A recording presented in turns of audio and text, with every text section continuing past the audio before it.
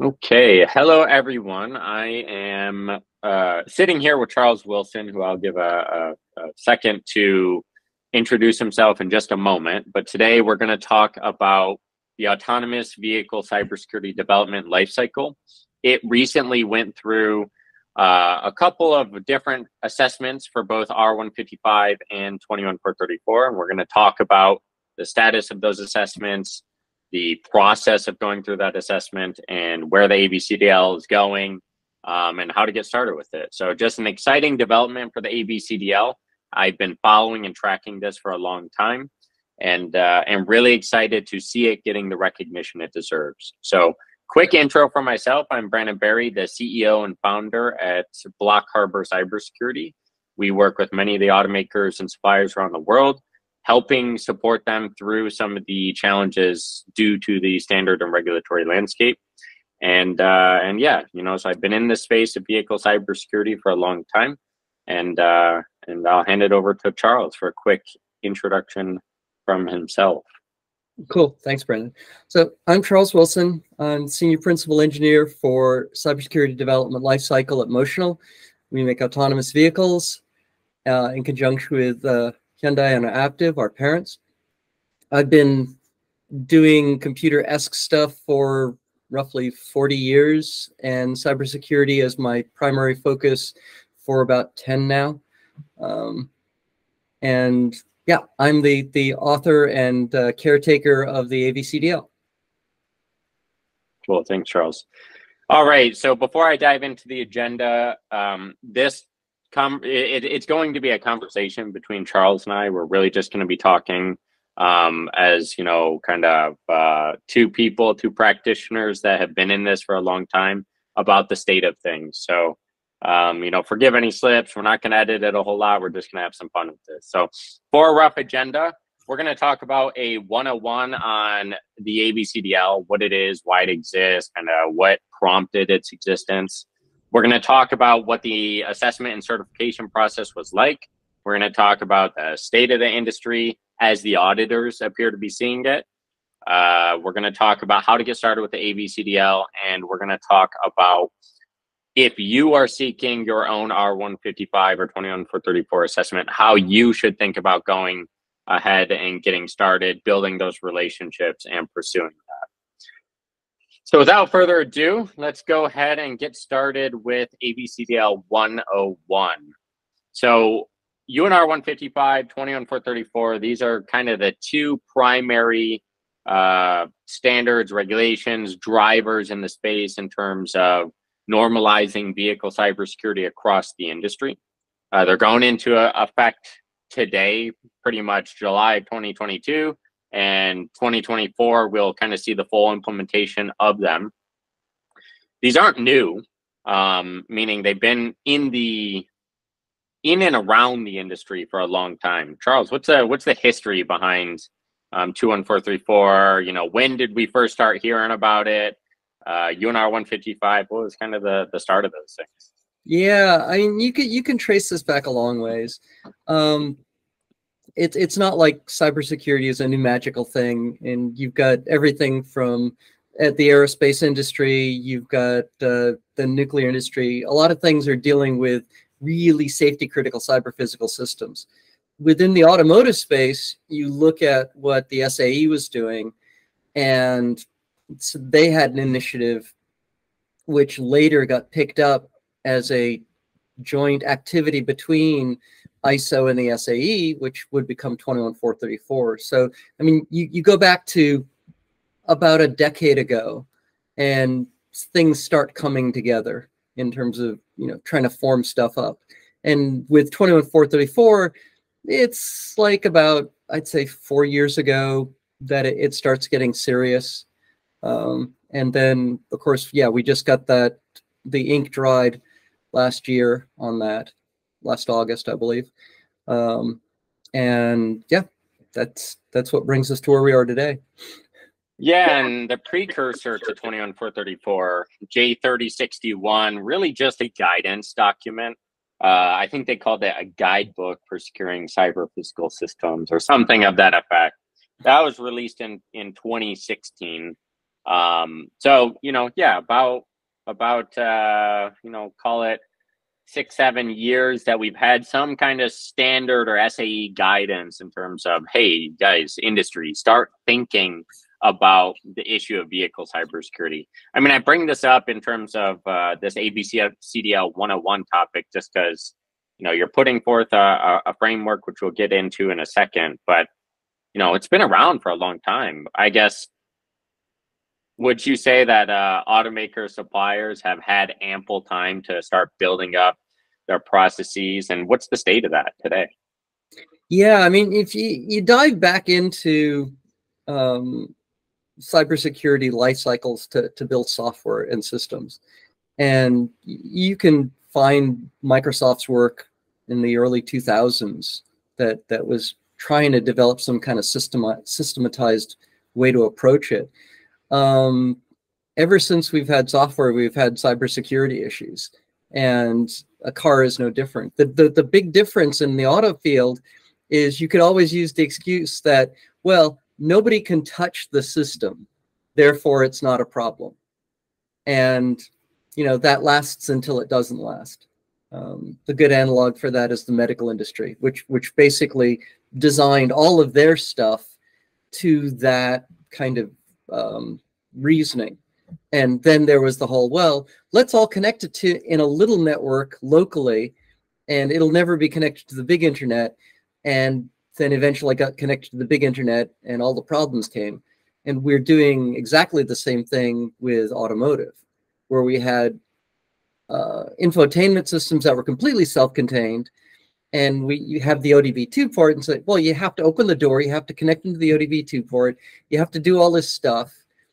And then there's things like OnStar, where now we're doing active telemetry to the vehicle and remote commands, and now we're doing push updates for various things.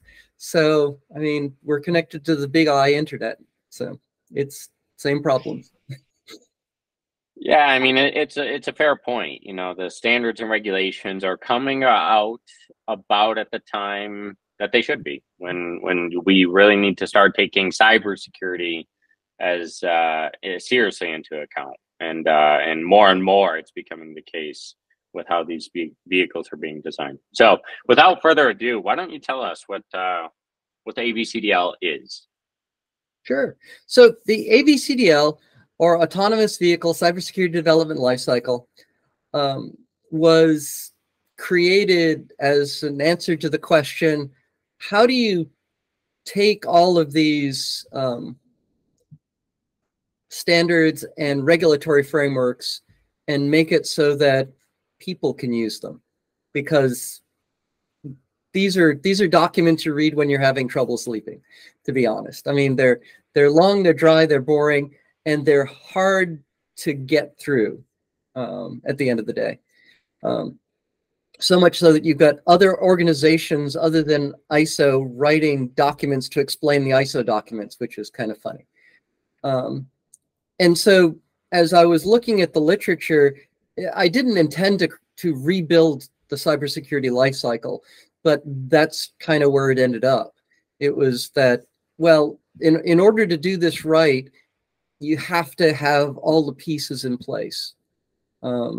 It's not enough to have certification. You have to be secure. And what I was finding is that there were a lot of bits and pieces that weren't spoken about. And so that's what I did. I spoke about them in detail and showed how they all connected, and then pulled all the relevant references. And at the end of the day, you just end up with this complete take on, well, if you want to do a safety critical cyber physical system in its most extreme form, which is an autonomous vehicle, then these are all the things you need to do. These are all the pieces that you need to have rolling. But if you're doing something less rigorous, say you're building that infotainment system, then all the same things apply. It's just you don't have to have the screws tightened down as hard. Yeah, no, and so you have UNR 155, which specifies a cybersecurity management system, a management system, the ability to have a system in place to manage cybersecurity. I know it's silly to say out loud, but it's important because there's management system, there's 21434, which is really a suite of processes and work product generation that needs to be followed, and then there's a cybersecurity development lifecycle. So what is the difference between these things? How does a development lifecycle apply versus a CSMS and 21434? So strangely enough, there's more than one way to build stuff. And when ISO started writing these technical standards about life cycles, they recognized that. And what they did was they said, you have to have these activities. And these activities need to kind of form the backbone of everything you do. But we're not going to tell you how you should implement this stuff.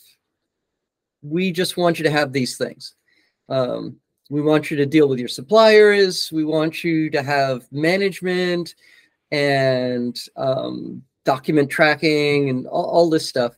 And every technical standard that's sort of built on top of these things over time has taken this sort of hands-off approach and basically said, we know stuff changes a lot over time, so we're going to give you the stuff that's going to stay relatively stable. And so if you look at software development over the last 20 years, the way that we approach it and the tools that we use change dramatically. But the fundamental activities are still the same. Somebody sits down, they ideate, they gather requirements, they create a design, they implement it, they test it in pieces, they test it in whole, they send it out to the world, and at the end of the day, they put it in a trash compactor somewhere. But, none of that changes. The thing is that doesn't make it secure. Just because we have a management system, that's a place to hang the stuff that we do. That's not the stuff that we do. So if you look in something like 21434 or R155 is the regulation that points at 21434, it doesn't say you need to do attack surface analysis or you need to do secure design per se. It doesn't say you have to do fuzz testing. It doesn't even really say that you have to do penetration testing. But we know that you'd be crazy if you didn't do those things. So that's the distinction. And in fact, if you look at in the standards that this stuff is based on, it says, it's expected that when you implement these standards, you put in place a life cycle, something that your company does, that you document, and it doesn't matter what it is. It could be waterfall, it could be Scrum-based or Kanban-based Agile, it could be extreme programming, it could be 10,000 monkeys in a room with a typewriter or two. But at the end of the day, as long as you can produce it and document it and do all of the management system-y stuff, then we're all good. So. Yeah, no, I like the way you put that the standard is a set of activities and the work products that are, the output, in other words, that are expected throughout those activities. It doesn't tell you how to do those activities, and it doesn't tell you how to maintain those activities over time. The life cycle piece of it. The regulation just points out that you have to have that type of management system in place. They point to the standard, and so lots of different ways to implement it. And so the AVCDL is that kind of like practical thing that you can leverage to actually realize both what 21434 is stating as activities and corresponding work products, and meet the R155 requirements in terms of what they require of a CSMS. So, right. Yeah, and so the intent there is that at the end of the day, it lets an organization gather all their stuff, if you will, because inside of it is, and here's how this meets the requirements of these standards. And should another standard come up that I need to care about, It's just a matter of saying, all right, I've gone through the AVCDL and I've gone through the standard, and here's how the pieces coordinate. So you don't have to worry about trying to keep up with every new thing that's going on. So the idea is that the AVCDL itself will stay relatively stable over time. Yeah, it makes sense. You know, one other thing I want to draw attention to about the AVCDL is that cybersecurity is not developed or engineered in a silo. Mm-hmm. It's not independent of everything else. And so, you know, we have 21434, which notably looks a lot like 26262. There's things like ASPICE and product development life cycles and all kinds of different frameworks that these companies engineering vehicle systems have to think about. Mm-hmm. 21434 is coming in and saying, oh, here's another one. And so almost instantly, everyone is asking, great, you know, another one, how does this fit into this other kind of giant puzzle that we already have? So, I mean, can you speak to how the AVCDL thinks about the kind of corresponding and adjacent standards that may apply to customers? Yeah, so one of the serving a couple of different things. So the stability issue of the AVCDL, one of the ways that it accomplishes that is it doesn't try to answer anybody else's problems. And it says, look, I depend on these other standards being adhered to. So anybody who makes anything manufactured in the world that they want to ship, there's this whole ISO 9000 thing. So the core documentation piece, or what we call the QMS, that has to be there. That's just assumed. So I never really talk about that except to say, you know, there's a QMS thing that you should have that's doing document management. It's assumed to be there. Or it's assumed that if you're building hardware and software that you're following those two ISO standards.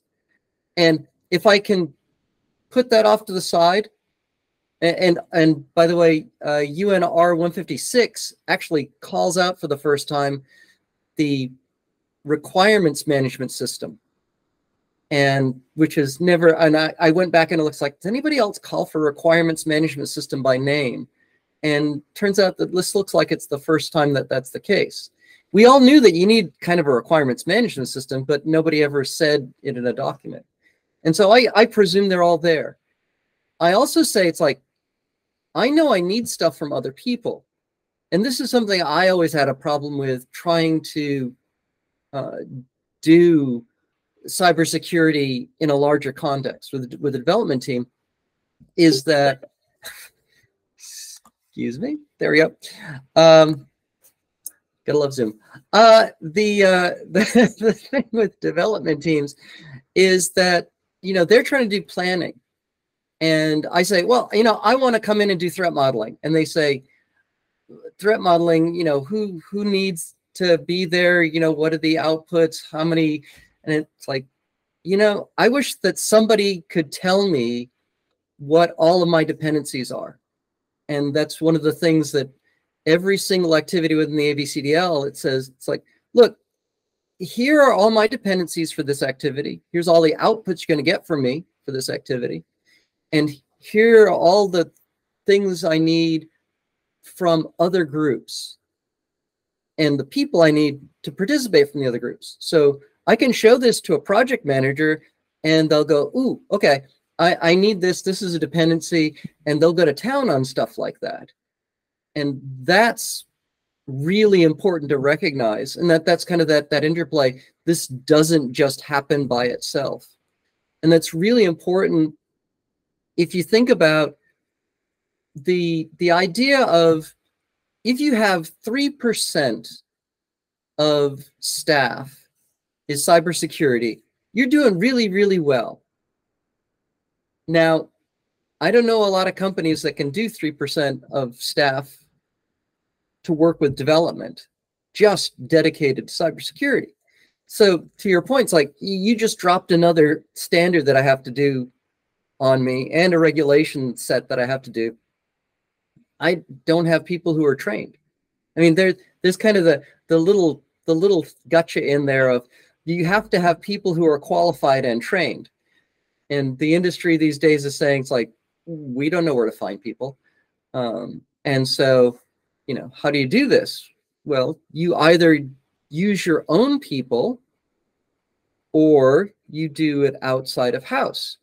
And I think that that's one of the really strong points of the AVCDL is that it's got pieces that are focused on supply chain so that you can go to a supplier and say, I need this, and I need you to be doing this cybersecurity stuff.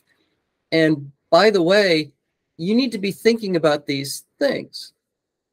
Well, you can turn that around and say, hey, I'm building this thing. I need to be thinking about these things. I don't have this expertise, but I know I need this now. And so I can go to a vendor who focuses on cybersecurity and helps other companies. If only there were such an organization like that out there, Brendan, they would be so helpful to the industry. But you can take the document and show it to them and say, look, this is what I need. I'm not quite sure how that would be done, but you guys do this. Can you help me do this? So I think that that's a really strong element of utility in it. And again, that's sort of the play of, well, it doesn't matter how big your organization is. What matters is that you're doing the work. So one of the other practical challenges that I see often in implementing something like 21434 is that it struggles to get buy-in from the organization. And so it's not just that the AVCDL has these, you know, interdependencies within itself, but also these external standards. It also allows organizations and outlet to follow those standards. And I think that's really important. And what I mean by that is, you know, by pointing to things like functional safety and other standards, it equips users of the AVCDL to really consider how they could follow up the same path that functional safety followed. For example, I mean, just taking into account, you know, I know you and I kind of see this part of 21434 a little bit differently, but in principle, HARA versus HARA. You know, HARA is already done a hazard analysis and risk assessment in functional safety. There are already processes and corresponding gates to do that effectively within the development process. So in the point that you were mentioning, you know, it's difficult to walk up to the development team and say, oh yeah, we just have to do this additional thing called HARA. You know, they're going to say, whoa, whoa, whoa, what? You know, we have our own deadlines to meet. It allows you to kind of follow on under some of the existing processes and stages under parallel standards. And that is tremendously helpful. Yeah. You know, that's almost one of the first questions we get a lot is like, where do you even start with implementing a process like this? And I love that about the AVCDL, that it gives you that practical starting point and the relationship mapping that you need to do to other standards. And kind of there's a when you look at the AVCDL, I mean, you're looking at roughly 1,000 pages of material, 100 documents. It's big. It's just big, and you look at it and say, my God, it's overwhelming. And so I stepped back and I said, if I really want to implement this and I'm starting from nothing, what would I do? And so I did that the extra little step of saying, all right, well, here's how you can implement it in phases and what'll get you the most traction. And I think that whenever you're doing something, especially if it's cybersecurity being the new kid on the block, relatively speaking, it helps to have wins. And you start with the tactical things and you move into the more strategic things. And that's just going to happen. I think that a lot of people are going to be shocked that they're not going to get certification the first time around because they can't put all this stuff in place in short order. And it's like, well, hell no. we didn't get safety put in place in a year and a half either. So no one should really be surprised. But yeah, it's definitely, let's do the things that will make the system more secure, and then we add on all of the other pieces, because it's a whole lot easier to do that than to try to say, all right, we're going to build this gigantic cybersecurity management system and try to backfill in the pieces. It's like, yeah, that won't work, because by the time you get the management system in place, you will have a mutiny on your hands. Whereas if you do things like, all right, we're going to turn on all of the compiler warnings for security, and we're going to use static analysis, and we're going to do fuzz testing and attack surface analysis. We can do all those off to the side in parallel, and you're going to get all the advantages of that and minimal pain. And that in and of itself makes the product more secure. And guess what? A secure product is more stable, strangely enough. So yeah, no, again, speaking to the practicality of it, it makes a lot of sense. So moving on into, a little bit of a transition question to get into the assessment and certification. What's the state of the AVCDL? Where, when did you start it? Where's it now? What milestones have you reached? Yeah. What's going on? Yeah, so I started seriously working on the AVCDL in January 2020.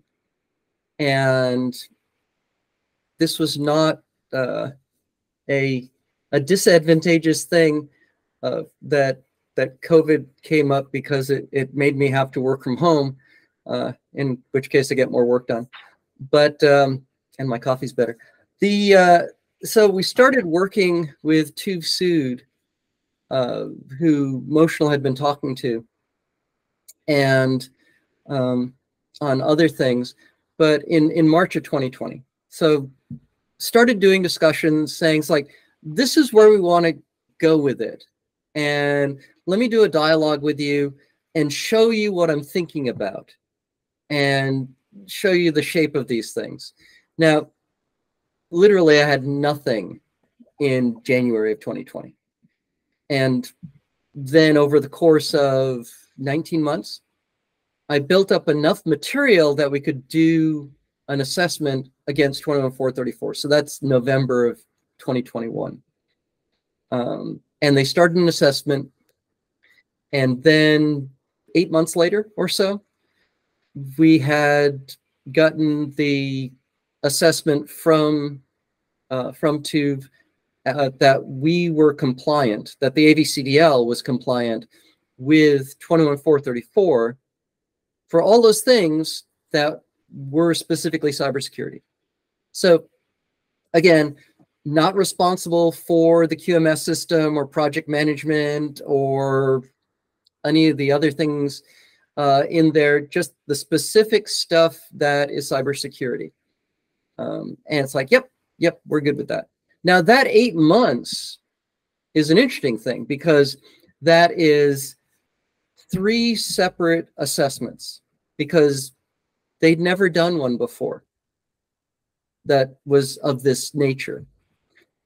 And so they did 2 internal assessments, and then they did an external assessment of people not in the same group to cross-check. And that's why it took 8 months. And basically 15 iterations where we go back and forth. They would look at things. I mean, this is looking at all of 21434, clause by clause, requirement by requirement, looking at all the material that I had. And then they would ask questions. I would add additional material. I would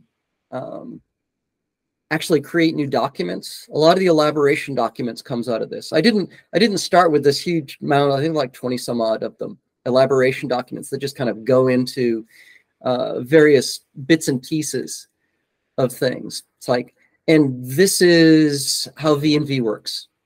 in an AVCDL context, or this is how a Tara works, because I don't use Tara, I decompose it because I reuse pieces of it for other things that aren't threat modeling. That way I have uniformity across all my processes. That means I can automate it. So yeah, that took a good chunk of time. It was interesting because it asked a lot of hard questions about 21434. And you'll see that in the document that I created specifically for that, where it just lays it all out. It's like, here's what it is, here's the rationale, here's that stuff. Anyway, we did that. At the same time we were doing that, we were kind of looking at 26262 and saying, it's like, what are the cybersecurity elements of 26262? There are two of them at the end of the day. We looked at them, we talked about them, we determined that there's not much that can be said. Basically, 26262 says that you have to have communication between safety and a whole bunch of other groups, including cybersecurity. And then it has an annex which says that there are these couple of things that are probably related to cybersecurity. But strangely enough, 26262 is really quiet about cybersecurity. And that's a good thing, because it becomes very difficult when you have two international standards and you have to stand up all of the international experts to talk about these things and go through that entire process. And they're on different cadences. So it's better if you can keep stuff fairly separate. That being said, there's an ISO committee that is out there trying to harmonize 26262 and 21434, because there's language difference between the two that kind of adds an element of confusion. Oh, and for full disclosure, I sit on the 21434 committee and the SAE committees that make commentary. Is that the right word? Provide feedback. We'll say provide feedback. Provide feedback to UN for R155, R156, and also to NHTSA. So, yeah, full disclosure. But so after that, it waited a little bit of time. January this year, we started and we did an R155 assessment, because it took me a little bit of time to put that together. That one's actually harder. Strangely enough, that was a harder document to write than the 21434 one. And then we went another 6 months, another roughly 15 rounds back and forth, and we were assessed as compliant with R155 in the areas of cybersecurity. Because R155 has some extra stuff that deal with, as you might imagine, OEMs, their reporting, their gaining of type certification specifically, management of those documents, tracking of particulars, stuff which is not applicable to not the OEM. And that's kind of an interesting aspect of it, because the AVCDL can be applied anywhere in the supply chain. So you could be supplying, say, a smart headlamp, and you could use the AVCDL on it. Or you could be building the whole vehicle, and you could be the OEM and still use the AVCDL on it. And that ability to fit anywhere in the supply chain is a really helpful thing. Whereas 155 is focused on the fact that the OEM, at the end of the day, gathers all the documents of all the supply chain and presents it to a certification body and says, look here, please certify this type. So there's a bit of a disparity between the technical standard and the regulatory standard. But yeah, it's a really big document, that one. And it gets into, it'll, when we get to weaknesses of the standards or regulation, I'll talk about that, because it does an interesting thing there. So. Yeah, no. So, to summarize your story, Motional really supported the development of this open source thing, the AVCDL. You know, you went back and forth with TÜV for quite a long time on it. You got at first 21434 certified, where AVCDL and 21434 applies to the entire supply chain pretty much. And then you said, well, what if we wanted to apply this to an automaker? How could they get a UNR 155 CSMS certification behind it? And then so you got TÜV to assess it for UNR 155 too. And so you've successfully gotten those certifications. It's out there and accessible for anyone to see. And, you know, it's all open source, quote unquote. And that's super cool. And practically implemented, you know, Block Harbor has successfully implemented the AVCDL within a number of different organizations. You know, Motional, I'm sure, is going through its process of implementing it. You know, it's kind of in its early stages of adoption, much like the rest of the industry is in building their processes. So very impressive where you've been able to take it up until now. Yeah, I mean, we couldn't have done it. It would not be where it is today without the fact that the company has allowed it to be made available to the wider industry. The fact that it's Creative Commons licensed, the fact that all the material is there in source and distribution, and now I'm making videos, yay. But it really helps that I can go to a supplier and say, hey, look, you're making a widget. I need you to be doing these things because it's difficult for traditional manufacturers to adopt new things for cybersecurity. For suppliers who are making these bespoke components, it's near impossible because all of their resources are dedicated toward the functional aspects of these devices. So it's a really heavy lift for them. Yeah. So let's dive into the assessment and certification process, just because there's a lot to be learned about that. Meaning, you know, a lot of our customers ask us, hey, you know, like where are the auditors at? And, you know, are they experts on this stuff? Because we sure aren't, but we're going to proceed anyway. You know, lots of questions around that. So who are the auditors? You know, you talked about TÜV. What are they? Kind of what's their background? What are they coming from? What types of organizations are they? So when it comes to doing the actual certification of these, when you have a thing and you want to get it blessed, there are a couple of organizations that are out there that have been doing this for a really long time. And TÜV has a reputation of, if you can get something certified by TÜV, it's probably going to be the hardest, and everybody else will be a lot easier. So they've been obviously doing this for a long time. TÜV is that, among other things, what's best to describe it? I would call them the German NIST. In that they are very much an organization which looks at standards. The NIST may set more standards, but you don't see NIST on the back of your keyboard. You see TÜV on the back of your keyboard.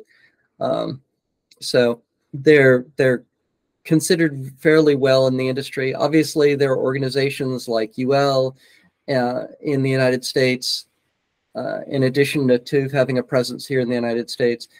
But TÜV has a lot of experience when it comes to multinational certifications. And when you look at something like R155 and R156 and all of the WP29 family of regulations, they're in the vast amount of interesting countries in the world. So you've got all of Europe, most of Southeast Asia, chunks of Africa and the Middle East. And if you want to sell a vehicle there, you have to have that certification. and they just have the experience in that space. So I'm sure that other certification bodies are just as competent, but this just happens to be who we have the relationship with. Yeah, no. Sorry, go ahead. Oh, I was going to say the choice isn't so much of an issue, because if you look at things like R155, there are standards set for who can do the certification.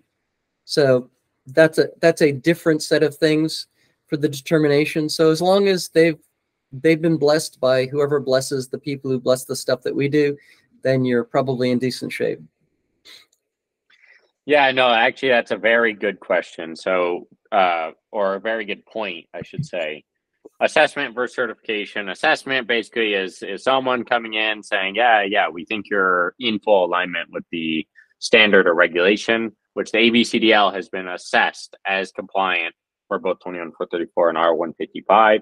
Whereas an actual certification comes from a designated technical service that is the UNEC committee approved as someone who can issue one of these type approvals or CSMS approvals. TÜV-SÜD, notably, Block Harbor also works a lot with TÜV-SÜD. So full disclosure, obviously a very well-respected organization. It's a privilege to work alongside them. They're on both sides of the fence, where what kind of qualifies them to do an assessment is that they are a technical service and actively are an extremely well-respected body to do these type approvals. But what qualifies anyone else from doing an assessment? I mean, is there any real qualification behind an assessment versus certification?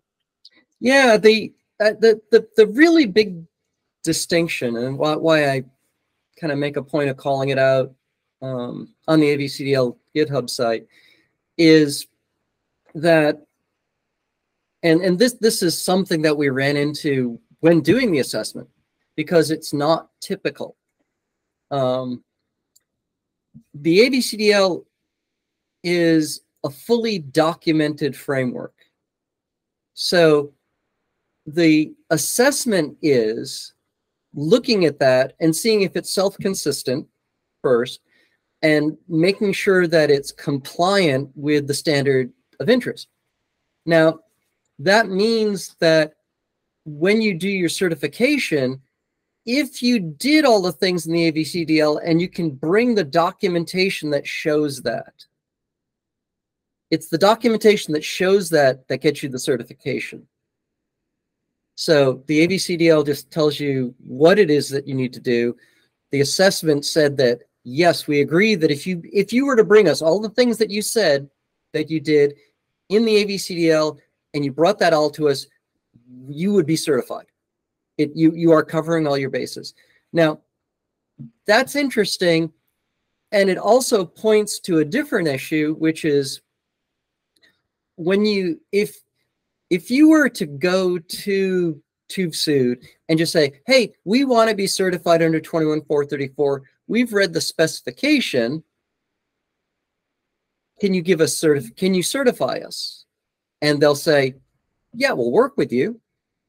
And they'll look at all your stuff, and they may say, oh, by the way, you didn't really understand this piece here.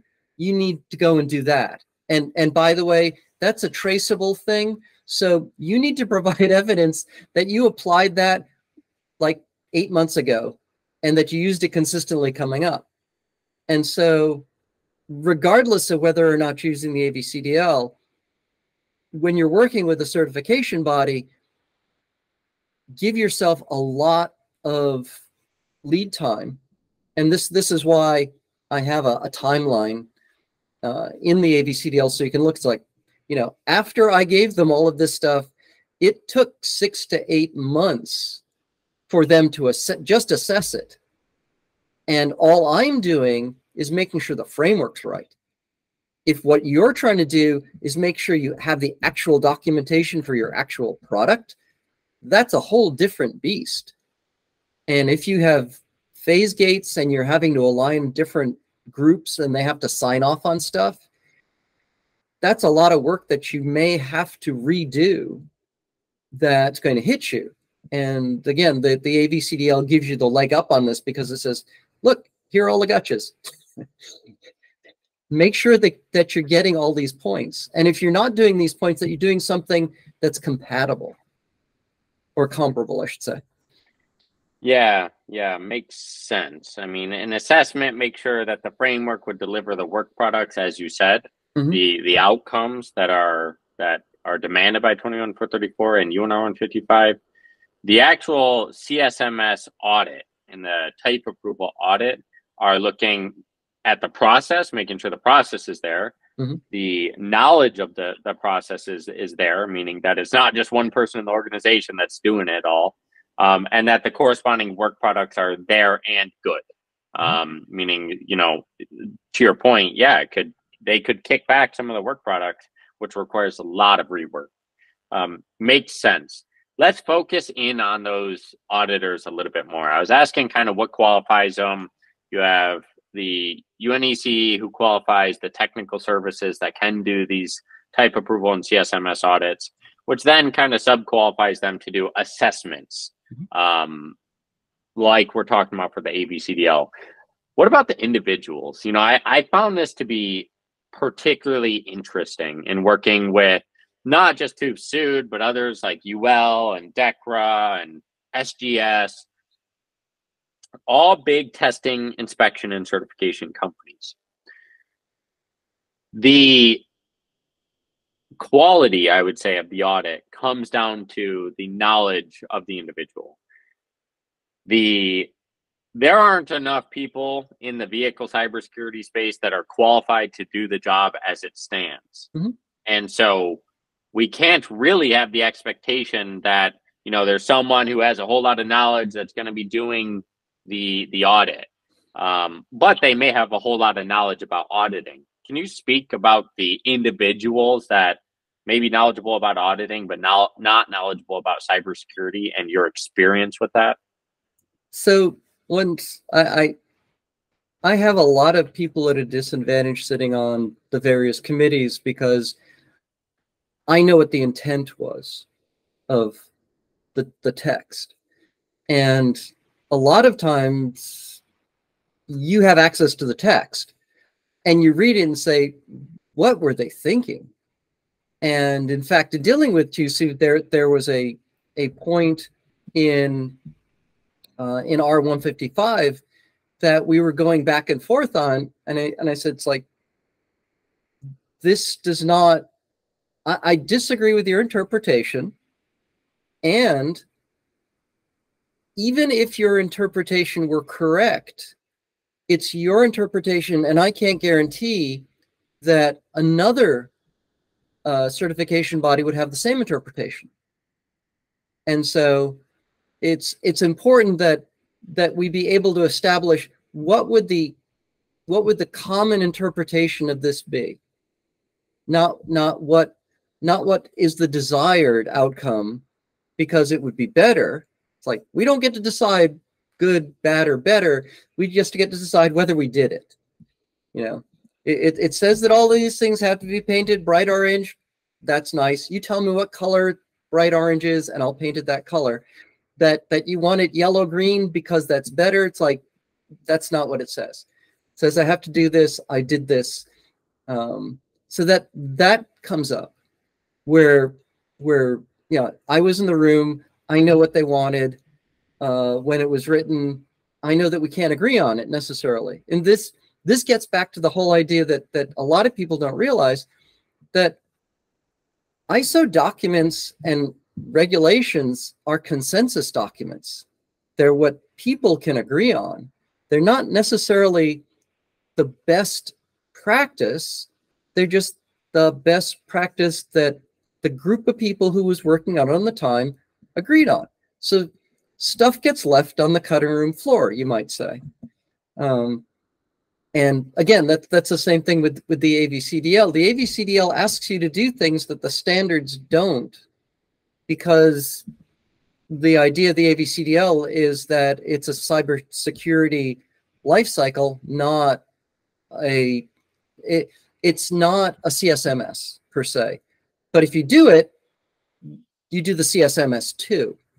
So I think that when you look at the individuals, and I agree that we're going to get, it's bad now, but we're going to get to a point that's a lot worse in 2024 and beyond, when we start getting more heavy usage of more compute in vehicles for ADAS and for ADS. You're going to overwhelm these organizations, and they're going to do what everybody does. They hire people and they will train them as best they can. And there are going to be people who have more experience, people who have less experience.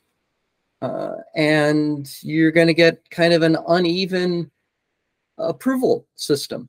And, you know, that's not good, bad, or indifferent. It's just what's going to happen. So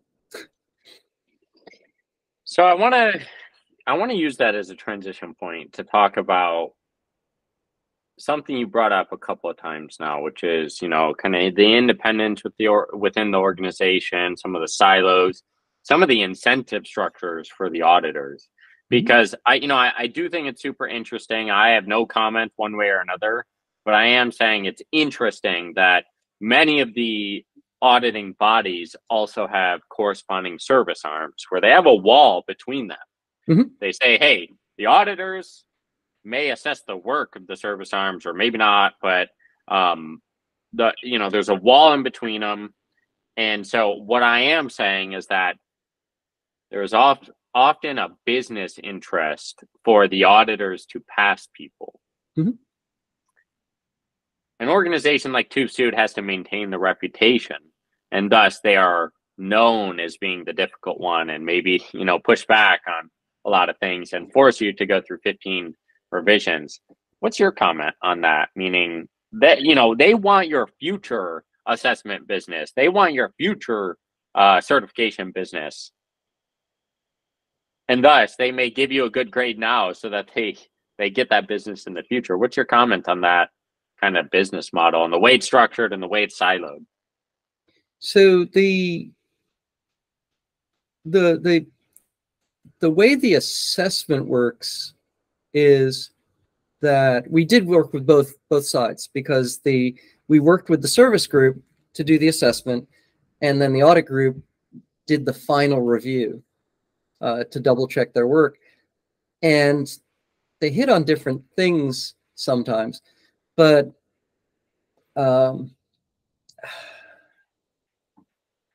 think you have to look at how different organizations are going to be structuring the way that they do the work.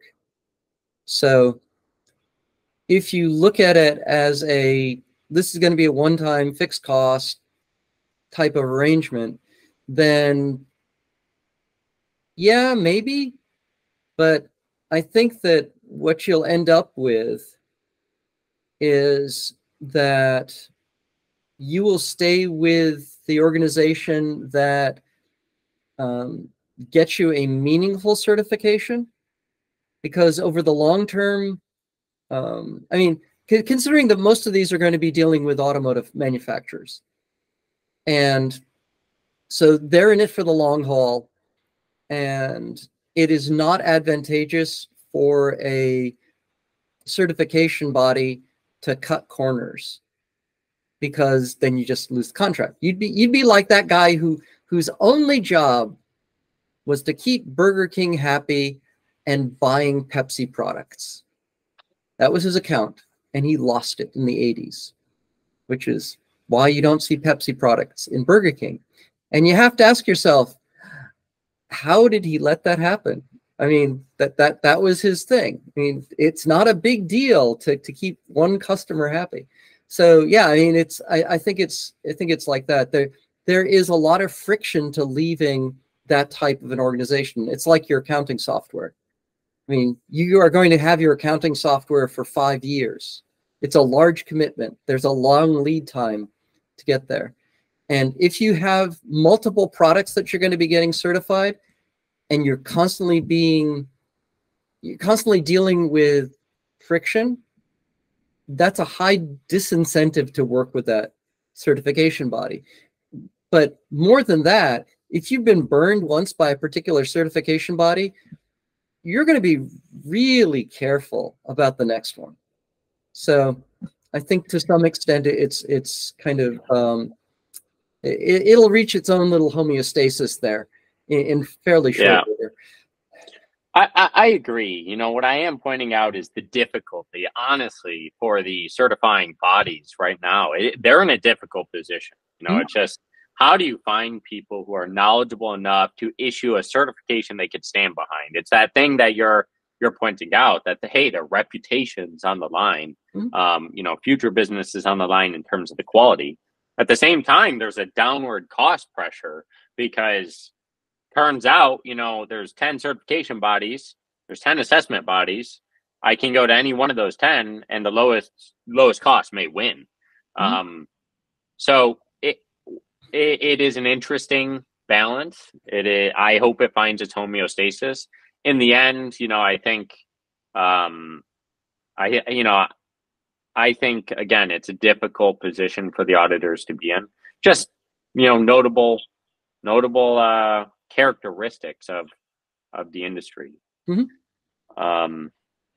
Okay, and in your experience with Tube Suit, I mean, you know, I'm sure you were going through it, learning a lot about the standards and regulations just as they were.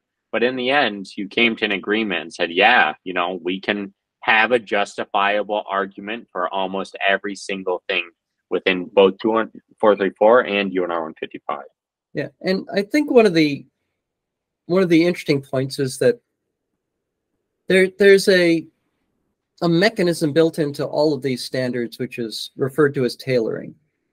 So it's like, here's the process that we recommend, but you can tailor that as long as you get the same outcomes. Like, again, it's all about, can you get us the work products that satisfy the requirements? And in the case of R155, there's a fairly infamous Annex 5, which has a series of attacks. Well, the AVCDL is not attack-based, it's requirements taxonomy-based, which is kind of the opposite. And so I had to show how the AVCDL sufficiently addresses the requirement within R155 using this different mechanism. The same thing is true with the TARA and the way that I handle threat modeling.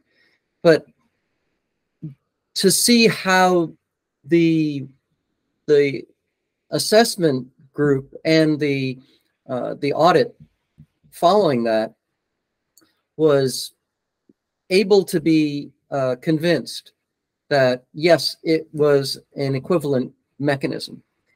And so it's not just, well, if you do everything exactly right, then they'll give you a pass. It's if you can defend what you're doing, then they'll treat you reasonably. So, but they certainly didn't they didn't cut me any slack on it. So. Yeah, well, and you know, it is interesting to note too, just we've seen this kind of developing in different ways in different countries, even the UN participating countries, about whose certifications are accepted.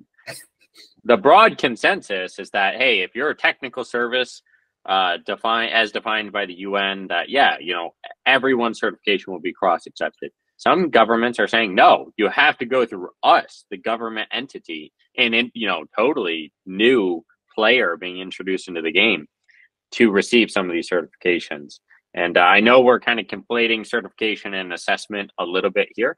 But, you know, again, just pointing out who are the players in the space and kind of what's going on at these different organizations, and, you know, some of the challenges they have and some of the challenges we may have as those being assessed or certified.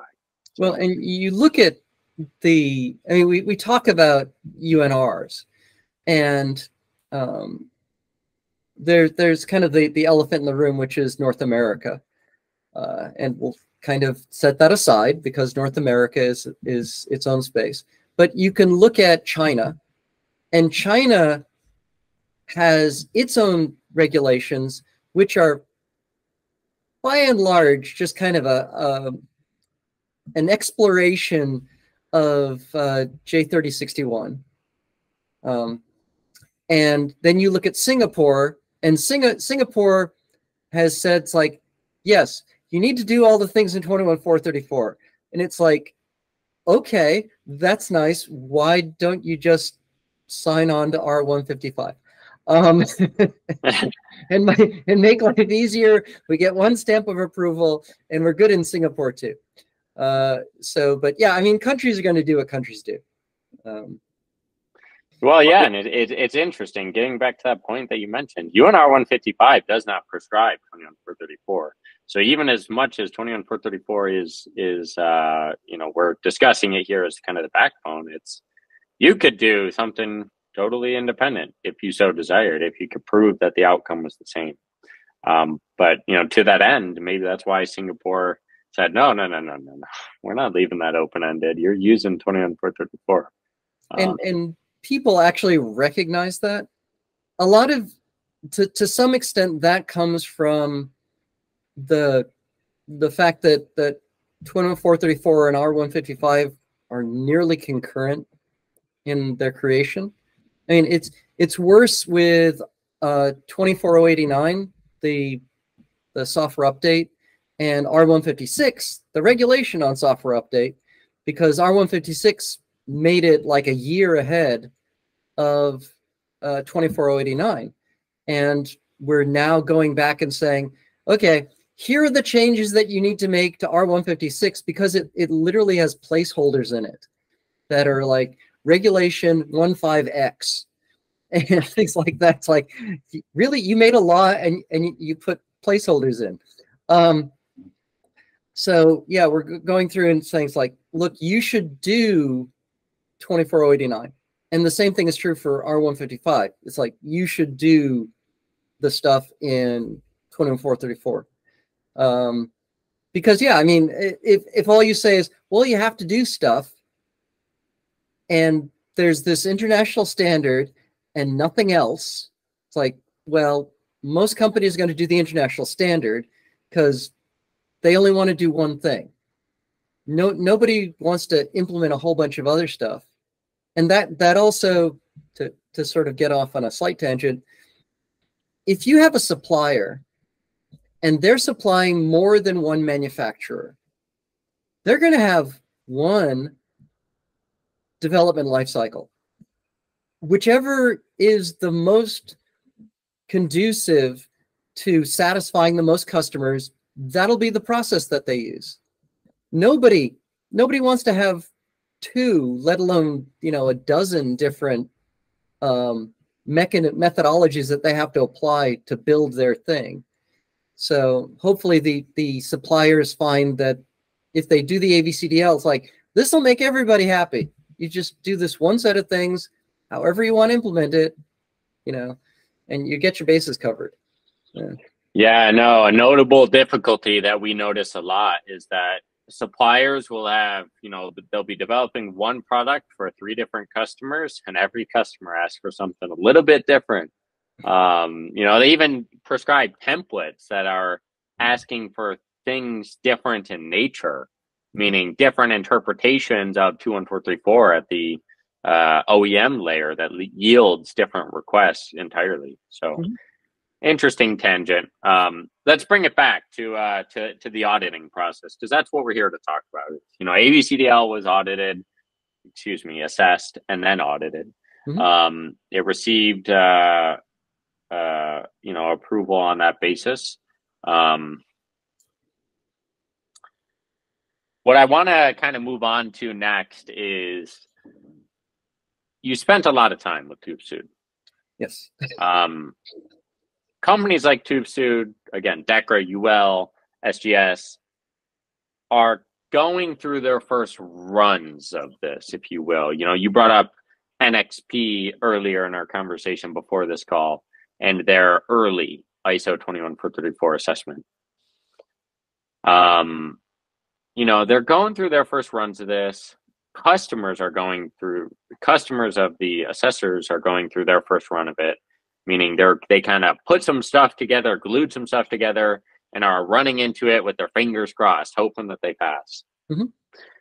Did you get a sense from Tooth Suit about what they're seeing across the industry? Meaning, are companies across the board, automakers, suppliers, autonomy companies like Motional, are they coming into this with just real perfect cybersecurity management systems and the corresponding work products? What's the state of that? What are the auditors saying?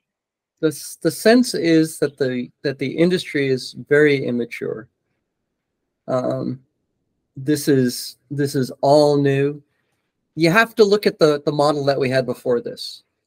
It's always been, you build stuff, you give it to the OEM, and it's the OEM's responsibility.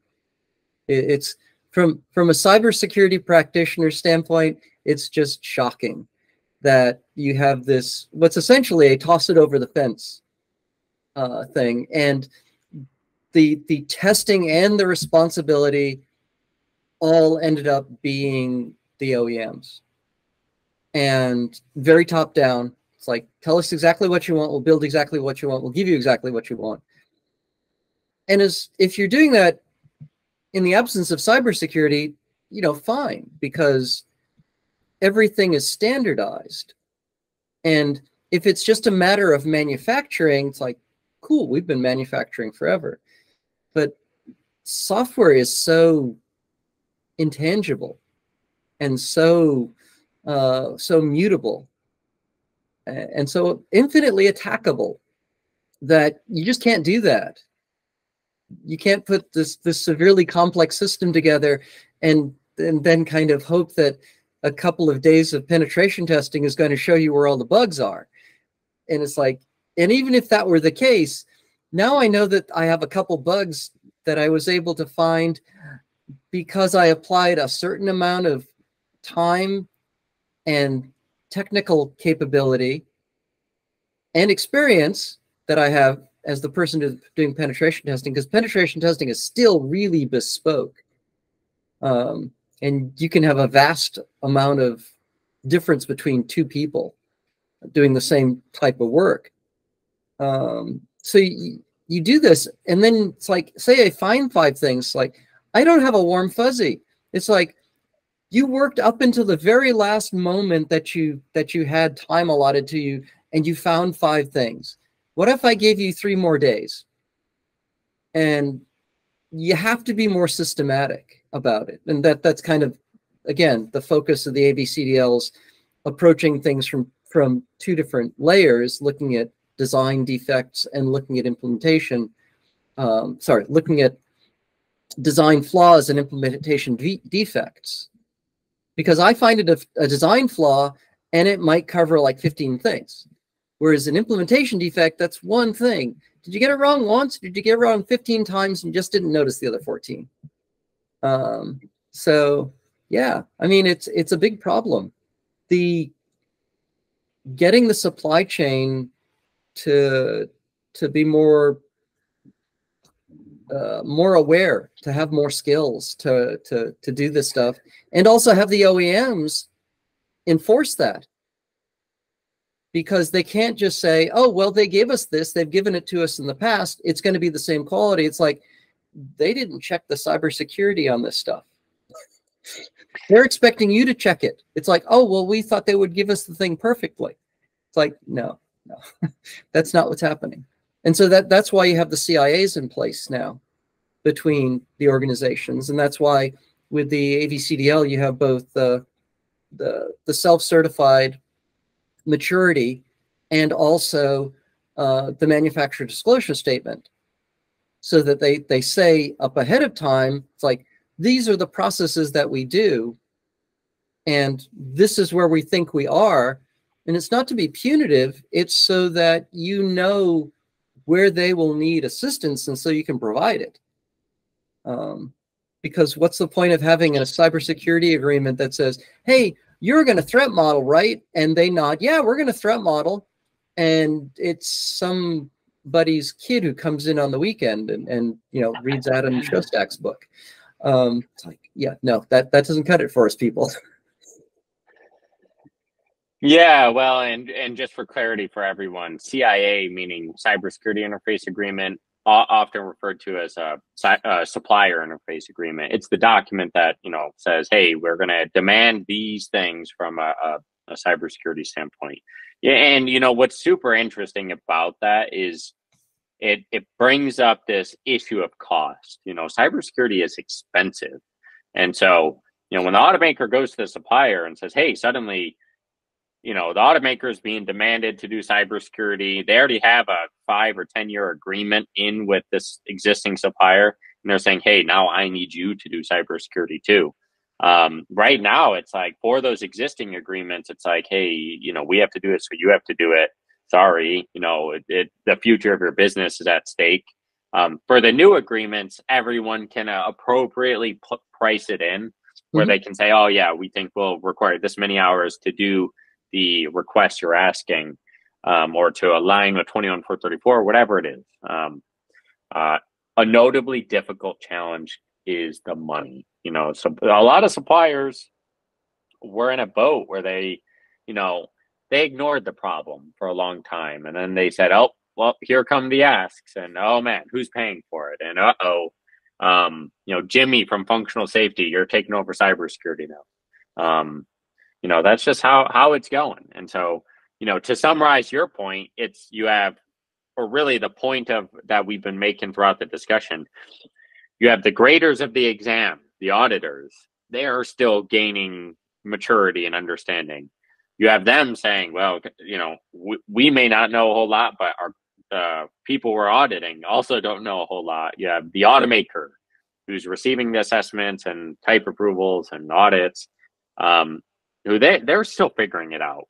And then you have them who are essentially the exam graders of their suppliers, you know, who need to ensure that their suppliers are keeping everything in check. So like everything, it'll come to a homeostasis where suppliers will do cybersecurity because all their customers are asking for it. They'll just do a good job because they have to, based on their many customers asked. The automakers will figure it out because that's, you know, they have to figure out these types of challenges decade after decade and reinvent themselves. And oh, by the way, they're going to be graded, and the exam graders are getting really good at grading exams eventually. I think it'll reach a homeostasis. What's your thought on it? Yeah, I think that there are a couple of things that are forcing functions. One is that the regulation has teeth in that types can be revoked. So if an audit is done, and because you have to be periodically providing information to the local regulatory agency that's overseeing this stuff, and if you don't, or if you lie, then the certification for the type can be revoked. And it's like, yeah, it's right there. Part of this is also kind of enforced in an indirect way, and that is that you have to provide software update for, it's right now it's an indeterminate amount of time. Sense of the UN is they'd like it for the lifetime of the vehicle. No one's going to do that. It will probably be something unreasonable like 15 years. Think about what that means for the supply chain. I mean, that's a long time to have to maintain the software, the build environments, all of this stuff in order to be able to handle a cybersecurity. And the reason for it is not just to be able to do a software update. You have to be able to do a cybersecurity relevant software update for that period of time. None of this, oh, you know, please turn in your router and load the new software. It's like, no. You have to provide a mechanism. You're going to have to take the thing to a dealership probably, and they're going to have to be able to update that software. Well, that means the supplier has to be able to be producing this stuff for the vast majority of it. That's a big ask. That's really expensive.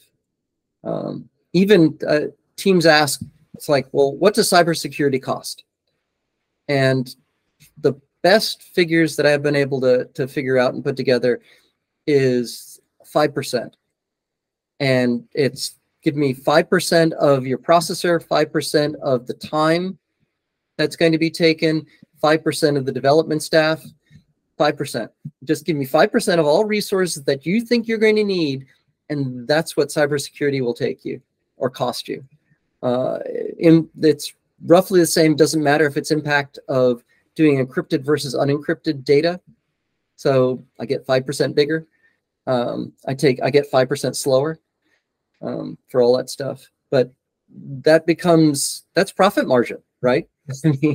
So everything is going to get more expensive.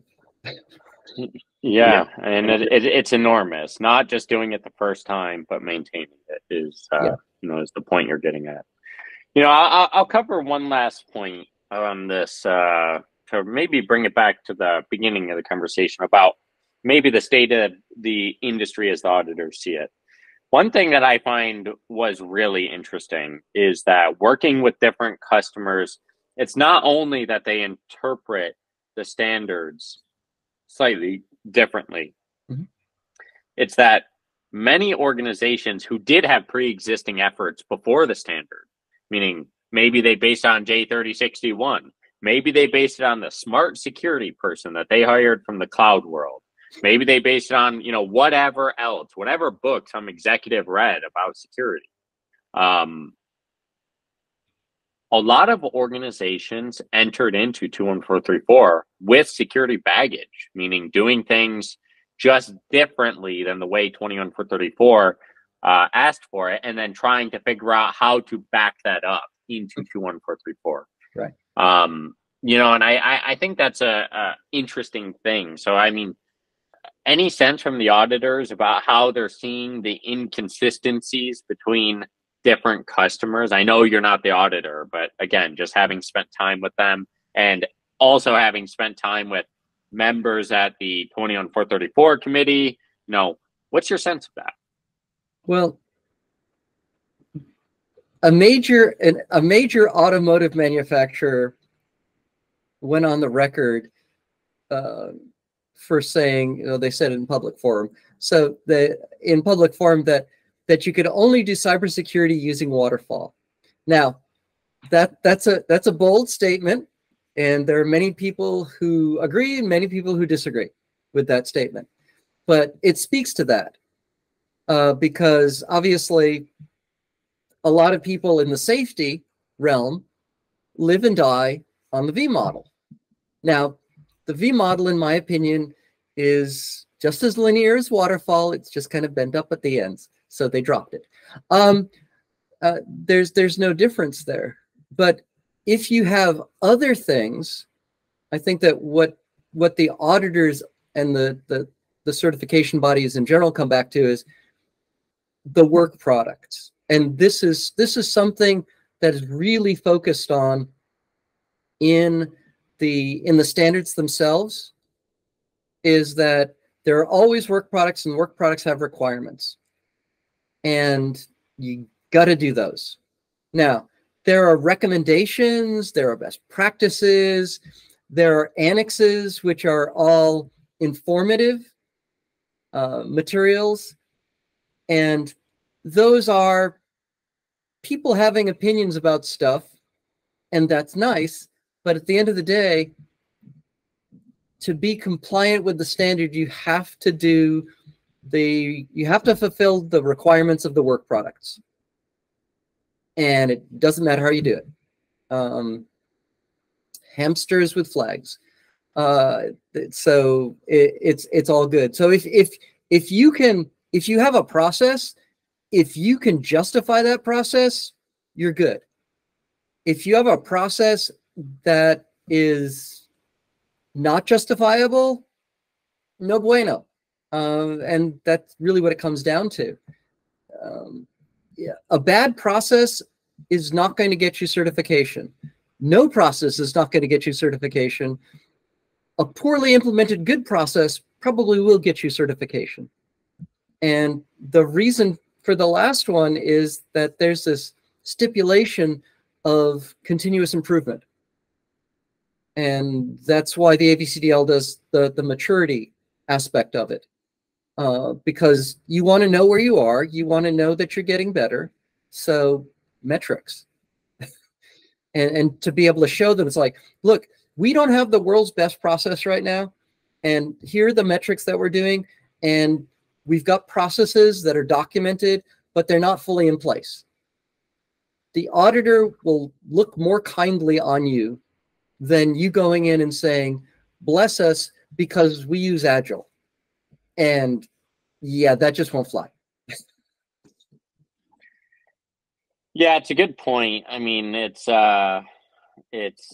actually the one I'm worried about is where you have a good process, a defensible process, I'll say. You have defensible work products, but the outcome still is not good. Meaning, you could do threat modeling 100 different ways. And you'll have a whole process behind how you handle different risks that are, resulting from that. All that could be great, but if you didn't do threat modeling good in the first place, and even though it could have been defensible how you did do it, there's stuff that could be missed. Nonetheless, it's just a concern having watched different companies go into this with different baggages, different ways of viewing threat modeling, different ways of identifying risks in the first place, different ways of thinking about cybersecurity goals and requirements, which you and I have had long discussions about, where in the end, again, everything may be very defensible, but is it yielding a secure vehicle is a totally different question that the auditors, the assessors cannot determine easily. Oh, yes, absolutely. Only the industry can, the hackers will determine that. Well, and you've seen this because how many threat models have you seen that end up lovely coffee table books, and that's where they start and end? If you can do attack surface analysis, you can do penetration testing, all of the other things that we do in cybersecurity, but at the end of the day, if those issues never make it into the issue tracking system, they're never given view by the group that's responsible for doing risk, and they never get triaged and assigned and mitigated. Yeah, you had a nice process for generating that information, but you had no process, or you didn't use your process for ingestion into your development environment, and then you didn't do the V&V aspect of check the threat model again to make sure that you actually fix the things. So yeah, I mean that's a perfect example of, yeah, look at all of our process. It's like, yeah, you did the things, but you didn't do anything with the things. So yeah, lots of cracks to slip through here in what ends up being a very long and complex process with many stakeholders involved. Not just teams within the OEM, but teams outside the OEM entirely. The suppliers, who all have different motives. Suppliers are trying to save as much money as possible because they're being nickeled and dimed to death. And the automakers are trying to keep the car as cheap as possible. So they're trying to defund everything as much as possible. It's a difficult business with a lot of players involved. And in the end, like I said, a lot of cracks where cybersecurity can lapse as a result, even with a good process and good work product. So, okay. What a fascinating conversation. I mean, really just commenting on the state of things, on the state of auditing, on what that process is like, on the state of the industry from the auditor standpoint, and the AVCDL and kind of how it was able to kind of push through this, come out the other end with a thumbs up. We at Block Harbor have customers with a thumbs up. I strongly believe in its ability to both be, and I'm not calling this it's a life cycle, but both have good process, good work product, and a good result, which is that final important question. And it's free. It's free and open source, which I think is one of the most impactful statements in the industry, because anyone else treats cybersecurity as IP. Cybersecurity processes as IP. But this is something that I cannot understate the impact, where you're giving resources to all of those suppliers who are out there, who are, looking over at Jimmy from functional safety, and Jimmy's going to be saying, the first he's going to read 21434. He might read UNR 155 if he's at an automaker, and he's going to look at those things and say, now what? And the AVCDL is an outlet for those individuals. All that being said, I'm very impressed with the AVCDL. Obviously, the assessors were very impressed with the AVCDL. How can someone get started with the AVCDL? Meaning, where do they go? What kinds of things are you working on to educate them? What's up with it? So, a couple things. There is a dedicated GitHub site. You just go into GitHub. Actually, you could probably just go to Google and type AVCDL at this point in time. Most of the references to GitHub are that, but there is a GitHub site. So if you go into GitHub and you say search, type AVCDL there, go into Google, type AVCDL. There are also some videos that we are in the process of creating. It takes me a while to make a video, so I only have to make 70 of them. But I've got the overview and the supply chain ones are there, kind of the first most important ones to look at for a lot of people.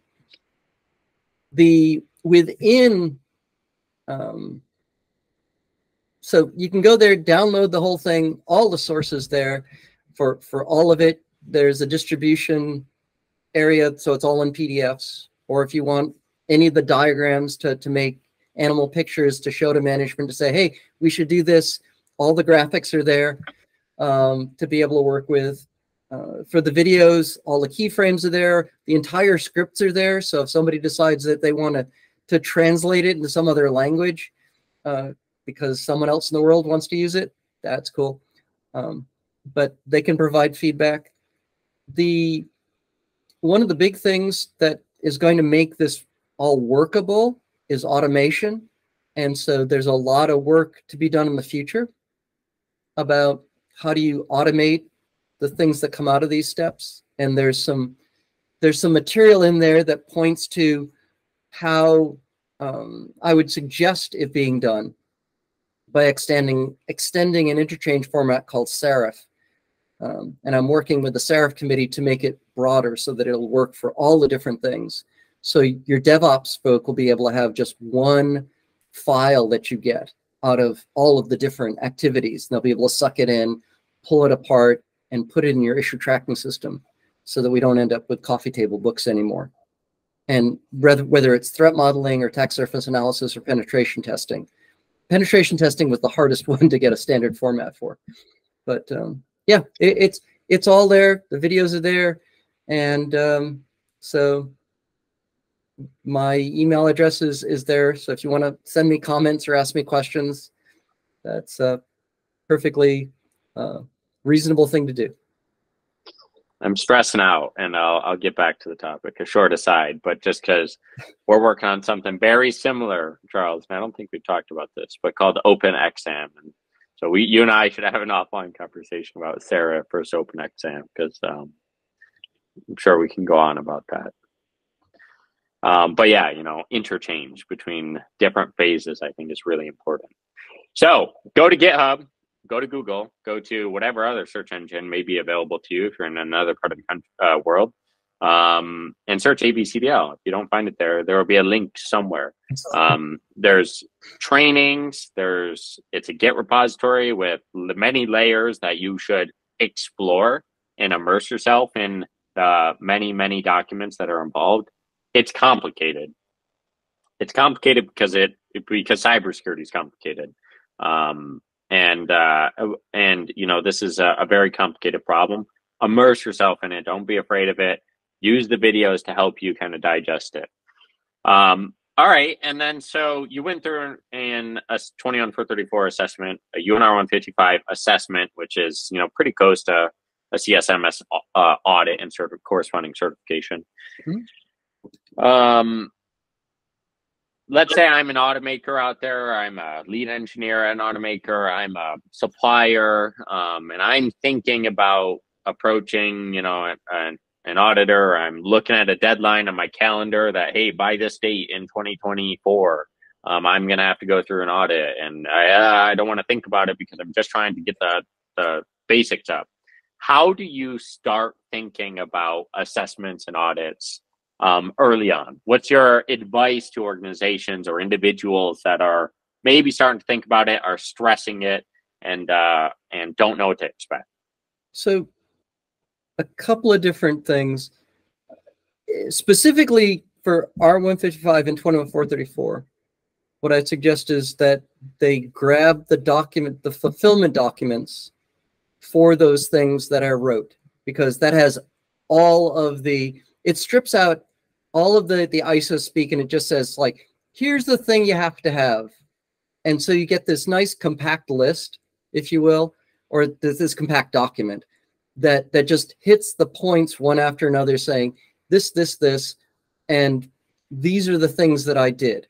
Now, doesn't mean that you have to do all those things, but it shows you all the points in a way that strips out all of the wonkiness that is either the ISO document or the UN regulation. The next thing is talk to the certification body assessor and ask them what their expectations are. How do they want to work? In the case when I was doing my assessment, it's the, you know, we want to have this long discussion period before we start the assessment, where we kind of put documents in front of you and say, this is what I'm thinking. Is this decent? Now, this is consulting, obviously, but it's consulting that's well worth the money, because you don't go through all the trouble of assembling a whole bunch of stuff, giving it to them, and they saying, no, you don't get it. That's not what we're looking for. So having that pre-dialogue is important, even before the assessment, to have them give you their sense of, is your head even in the right space for this? And depending on your background, it may not be. And they'll be able to give you hints. The other thing is, cybersecurity is not the only thing that needs certification or assessment. And so if you have someone who's responsible for compliance within your company, be talking with them, because they should be talking with you. But if they're not yet, because they don't know that there's this new standard, then be talking with them, because they've done this kind of thing before. They've worked with certification bodies, and they know kind of what to expect. That's their job. So the certifications for cybersecurity have to fit in the context of all the other ones, because they're not, it doesn't just stand alone. You don't just kind of like, hey, look, I've got a 21434 certification. That's nice. You don't have all the rest of them. You have 26262 and then, you know, ISO 9000 and and stuff. So yeah, all that has to be done, has to be harmonized. They're going to look at it and say, it's like, well, you did all of these cybersecurity things. How did you coordinate your work with safety? It's like, as soon as the coordination question comes up, you had better have a good story, because it's like, oh no, we just let this group do this thing, and then this other group did this thing, and then we did our thing. It's like, no, that violates traceability. It's like, so, yeah.